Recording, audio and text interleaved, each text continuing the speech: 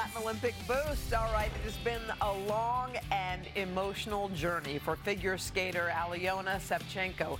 The 34-year-old German now competing in her 5th Winter Games, despite the fact that she has won 5 world championships. She's never won an Olympic gold.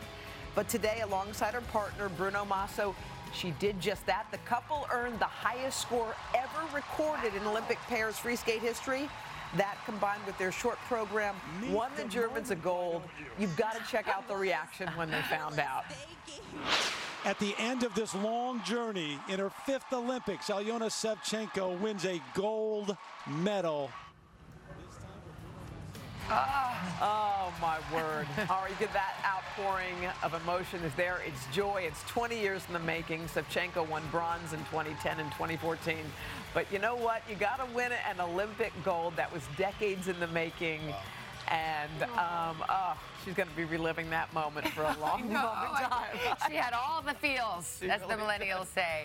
Yep. Al, what's going on? Well, let's check your weather. First of all, show you what we've got happening. Starting with the radar, you can see a lot of wet weather making its way through the southwest, some snow through the plains and off into the northern Rockies, and wet weather making its way into the Ohio River Valley. Temperature-wise, eastern 2/3 of the country and down through the Gulf Coast, we're looking at temperatures in the 80s and 70s throughout a good portion of that part of the country, but much chillier through the plains. Afternoon highs today, and as we look at sky conditions, we do expect some light snow making its way through the northern plains. Record highs in the central part of the country, foggy along the Gulf Coast, wet weather in the upper Ohio and Mississippi River valleys, and that heavy rain, monsoonal moisture coming up out of Mexico into the southwest. That's what's going on around the country. Here's what's happening in your neck of the woods.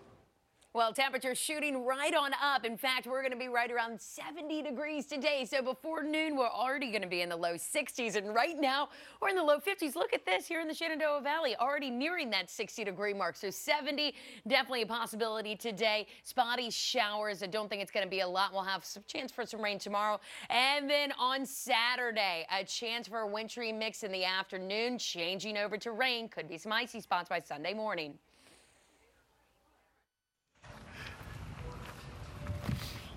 And that's your latest weather, guys. All right, Al, thank you so much. And look who's here to say hello to us 4 women who represent Team USA in They are bobsledding. getting ready to compete next week. Jamie Grupel-Poser, Aja Evans won bronze in Sochi. Elena Myers-Taylor won silver in Sochi and bronze in Vancouver. And Olympic rookie Lauren Gibbs is in the house, too.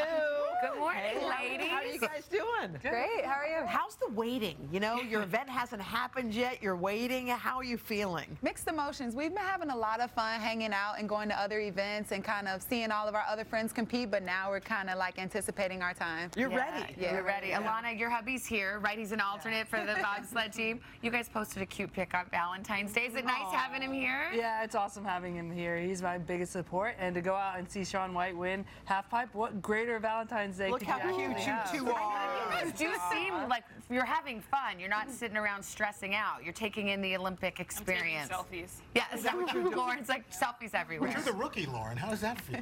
I mean, I'm 33 and I'm at the Olympics for the first time. It's everything I could have imagined and more. So, Are you guys getting to meet the other athletes and do a little hang? Yeah, No. oh yeah, no, go ahead. That's the fun part about living in the village is you get to meet so many different athletes from our own team, let alone other countries. So it's been fun to mingle. Yeah, no, we have 2 teams here. You seem tight, but when push comes to shove, pun intended, you are going to have to compete against each other. Is there a rivalry there, or is it just like we're all on the same team? Yeah. Jamie? Well, it's been a great dynamic. You know, we are the best team in the world, Team USA in bobsled, because we have such great athletes and because we push each other to be our best. We have to work together. Our sleds weigh 365 pounds, so you can't move that thing by yourself, so we all work together to get everything done. But at the end of the day, we do have 2 teams competing for gold. And we've seen a double gold medal in bobsled before, so why not? Yeah, Oh, y'all are exactly. optimistic. So what happens, because your event is next week, we talked about the waiting. I mean, do you get to practice? Like, what do you, I mean, we know you're having fun, but Yeah, how are you spending your time? it's serious business. Get your game face on. Yeah, we're doing our weightlifting and running and sprinting off the ice, and we had 2 runs